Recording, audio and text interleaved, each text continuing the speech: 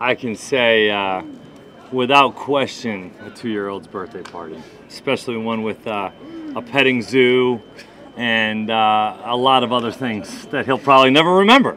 But it's good. You know, about an hour prior to the actual party starting, we said, you know, why didn't we just do this at Malibu Jack's and have somebody else deal with this? But it was fun. We had a great time. Are there any nerves now that it is game week and you're going to be back here in a few days? Not quite yet. You know, I'm sure kind of that settles in a little bit more of the anxiousness, more Thursday, Friday as we kind of get to the later course of the weekend. Right now we're still so dialed in on, you know, each play, each practice, each rep. It's too far out, I guess you could say, for us to kind of get into that way, or myself personally to get to that place. But I'm sure, you know, getting back into Kroger Field and getting into our first game, I'm sure everybody will have a little bit of nerves, but probably hasn't hit yet. How's the energy been this week? Yesterday I thought was really good. Today was, you know, a little bit up and down. You know, there was a lot more plays in this practice than there was yesterday. You know, a lot of things kind of accumulated in today's practice, but we got to be sharper. You know, we got to be sharper than we were today. I think these guys understand that, and I believe they'll come out tomorrow with the right mindset and come out and execute at a high level. What about Dylan Ray as a guy who maybe exceeded expectations versus what you thought initially? What has he done? Yeah, I mean, he had some really good things in training camp at times, and you know, had some things he knows he can improve on. You know, and there's times where he has some great sets, some great run blocks, some great fundamentals and techniques, and there's some other opportunities where we're scoring a touchdown, but he's not blocking the right guy or doing the wrong thing, and that comes with repetition. And I just told Dylan, hey man, for me to play, I just got to trust you. Just got to trust you. I know you're capable. I know you're a capable football player. I've really been impressed with the kid in a lot of ways, but I've got to be able to trust you with the game on the line, or to trust you to protect this quarterback at all times. How's the game planning process been going when you're getting with Devin? What's that working relationship been like? Yeah, he's been up probably about an hour before each day of meetings, you know, to come up and really get ahead of the game plan. These guys have the call sheets. They have the information that we've already been able to come up with, as you know, from a game plan specific standpoint. And he'll tell me, you know, I like that. I don't really love that. Or, hey, what are you thinking here? Could we tweak this way? And, you know, you definitely listen, right? You listen to the guy who's had experience. There's some things that I'm, you know, I feel strongly about and want to do. And there's things that, you know, hey, man, I can bend a little bit on that for him to be able to get what he's looking for. So it's been a good process, kind of bridging the gap between the two of us and some of the things that we've done in the past. And but he's pretty dialed into this game plan. Understanding yourself, this kind of revert back to a question that's just what makes Brad White so good? Who's that? What makes Brad White so good? You know, B. White's, he's a fast kid, man. You know, he can fly, and you know, he's one. You said, who'd you say? I'm talking about the coordinator, Brad White. Oh, Brad, our defense coordinator. Sorry, I didn't really hear. I thought you said B. White. No, Brad's so difficult to prepare for because he's so multiple. You know, like I said earlier in training camp, you know, when you come out against Brad and against our defense, well, you have to be ready for so many different fronts, so many different pressures, so many different coverages, that each play is kind of just exhausting, just to dial something up against him. And you know, you got guys up front that can get after the passer a little bit, and they give you so many different looks in the back end, which creates issues. And you know, he's up there as one of the best coaches I've ever met and been around, and it's going to show, I can imagine, this fall. Coach, Ball State is returning three pretty good linebackers. Yeah. How has your offense kind of been adjusting for that in this week? Those are the guys that we have to be account for. Number 32, 40, and then the safety number 18 that will be playing as number 3. Those are the 3 best players on the field. They've also got a lengthy Sam linebacker, number 9. That's a really good player as well. That's the strength of their defense, in our opinion. Those are guys that we need to be ready for. We need to account for in all the plays. They're really fast over the top flow. They dissect things really well. They play disciplined. They're tough. They're physical. And probably don't get enough credit for some of the athleticism that they have in the back end. Even though they returned, you know, had some guys go to the NFL, they have replaced them with some transfers and some guys that have played a lot of football, maybe not at this level, at a different level, but they're definitely guys that we can, see on the film as being tough, guys that, hey, we know that this team's going to be ready to play. Do you have any feel yet for how you guys will be in terms of playing clean, no pre-snap penalties, that kind of That is literally the thing that I got up and spoke about yesterday. Was similar thought process, not to your first scrimmage, but you want to come out of this thing without self-inflicted wounds, whether that's pre-snap penalties, alignment, assignment, turnovers, playing clean, and then the rest will ultimately take care of itself. If you play hard, you play fast, you play physical, but you don't shoot yourself in the foot, typically good things happen. And that's been the huge message this week, is to play a clean game. To be out there, no pre-snaps, no turnovers. Let's really play sharp and be on the screws. And, like I said, things usually take care of themselves. Just in general, with all the movement, how hard are these week one games of the portal to prepare for these defenses where they have so many new guys that haven't played in that system yet? It's difficult, especially maybe they're coming from somewhere where we don't have a lot of access to that film. So you don't have a great feel for some of those guys that have transferred and maybe didn't play as many snaps at the place that they just came from, but they're expected to be starters. That's hard. We try to make target tapes for all of our players to be able to watch the guys that they're lining up against each week to play against. Well, it's hard to find some of that information and some of that film. So one of those things, like, we're not sure on some of their starters and who's going to truly be playing what position and who they kind of go out there with, nickel or base or dime. So those are things that we're going to have to adjust to a little bit on the fly. What did Ray Davis? doesn't have rotation of being a great running quarterback or anything like that. But how does he do on those second reaction plays when he has to extend a play? Yeah. How does he do that? That's one of the things he's probably most comfortable doing, is when he does have to get out of the pocket, move up, escape a little bit. He does a really nice job of breaking contain and remaining a passer.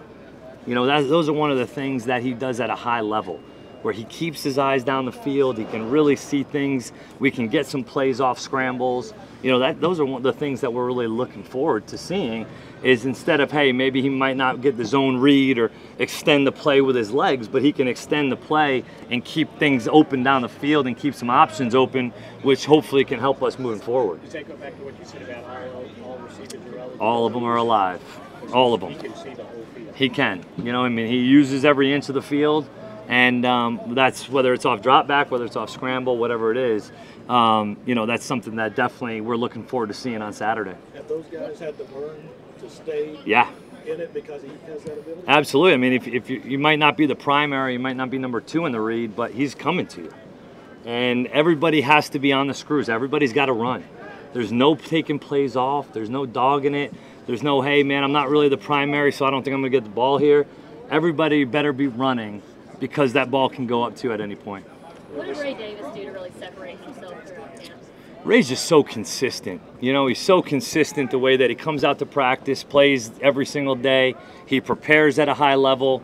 He's a kid that I trust to go out there and take care of the football, do the right things, and he's a really good runner. He makes for better blockers. He really sets things up well. He understands the tempo of the runs.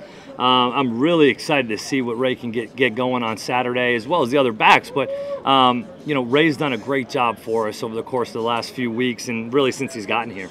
What is it about MAC schools? They have that reputation of always giving Power 5 Yeah. teams fits year in and year out. How does Ball State? It's a good conference. I was in the MAC for 2 years when we were at UMass before we got thrown out in 2014 and 2015. And you go play, and there's 5,000 people in the stands and not a ton of people. You're playing on Tuesday night. It's freezing cold, and nobody cares. They just go out and play football. A lot of the kids in the MAC, guys in the MAC, are from Ohio, from Pennsylvania, from, a lot in the Midwest, and people that love football. And I'm sure a lot of our players are going to be playing against guys that they might have played against in high school at some point, or in an all-star game or what have you. And they know that these kids are going to come ready to play. And, this is not anything that we can take lightly whatsoever. This is a really good football team. It's a well-coached football team. And it's a disciplined football team that we're not going to walk out there and just go walk all over these guys by any means. Okay, last one, John. Liam, we saw the video of Cole getting a scholarship Yeah. yesterday. What has he done to kind of separate himself in that room? What do you see here? Cole just comes to work every single day and literally just works his tail off. That's it. I mean, he does everything we ask him to do. at a high level. And it's so rewarding to see a kid like that pays his dues, that works his tail off, that does everything right, that doesn't bust, and just all he does when he gets opportunities is make plays. And that's something that, you get rewarded for doing those things. It's typically a sign of a good program. Thank you. How you doing? Yeah, how's it going? Good. Are there any pregame nerves or jitters or anything now that game week's finally here? Honestly, no, not really. It's been a long time since I played football, so just can't wait to go out. First time really rocking the blue and Kroger Field. I'm just really excited. I'm looking forward to it, and really just can't wait to get out there and compete with all of my teammates. How's the routine, if anything, changed since you're actually getting together a game plan and working with Coach Coen? Well, definitely. I think it definitely helps now that I'm a graduate. So I'm not spending super amount of time on campus as I was in the past. So now it's really cool being able to kind of hang at the facility with Coach Coen and watch, how he comes up with certain plays and how he sees the game going about certain ways. So it's really, I make it a priority to just kind of sit in the room as much as I possibly can, spend as much time in this facility as I can, and just really trying to be an extended coach out on this field for all my teammates as well. What does he need to work with in terms of doing that and saying, this is what I'm comfortable with, this is what I feel best about in the package? It's really cool, honestly. Just to, pick his brain, or just when we're watching an opponent or scouting a certain team, just kind of to see how Coach Coen, sees their defense or what he thinks will work versus them, or how he wants to specifically attack them. And, you could kind of get a feel for, when he played the position, what he kind of likes, or how he sees certain things going about throughout the course of the game. But it's really cool that we have the relationship to where if he writes something on the board, or if I come in early in the morning that I missed the meeting before, the first thing he's asking is if I'm good with that, if that's something I'm comfortable with. And, I really respect that a lot out of him, and, it just makes it that much easier to play for. What do you see from the quarterbacks behind you to be an important spot if something bad happens? Yeah, I think they've done great. I really do. Every single day they come into this building, prepared. They come into this building ready to compete with me, asking me questions. I'm able to ask them questions, and, they're all dialed in. I can honestly say that every single day, they're watching film, whether it's me taking reps, Kaya, Destin, Deuce, anyone, they're watching film as if they're out there. And, me as a starter, being able to come off onto the field and communicate with those guys, I truly trust them. And if any one of those guys' number is called, the full team has trust in them as well. Yeah, I think they're very talented. I think they're a fundamentally sound group. I think they do a lot of good things schematically. And I think they're really good at what they do as well. You see on film, they compete at a really high level. They have a bunch of talented players, a lot of players with a ton of experience as well. And I think it'll be a true challenge for our first game. Mike has a reputation of giving people a lot more trouble than maybe fans expect. I don't know if it's that way from a player perspective, but you really got to be on top of things. Yeah, I think, you got to prepare like you're playing anyone else. Every single week you got to study your opponent, make sure you got the game plan down pat. And really, regardless of what conference they're in, regardless of what week you're playing a team, you can't take anyone lightly. Who's ever on the schedule is who we got to play. And, we just have to make sure we're prepared. We're excited to, get out onto the field for the first time, let the first game jitters go a little bit. And at the end of the day, just do what we do. Practice, play how we practice the whole entire camp in spring, fall, and, we'll just let the film do the talking for sure.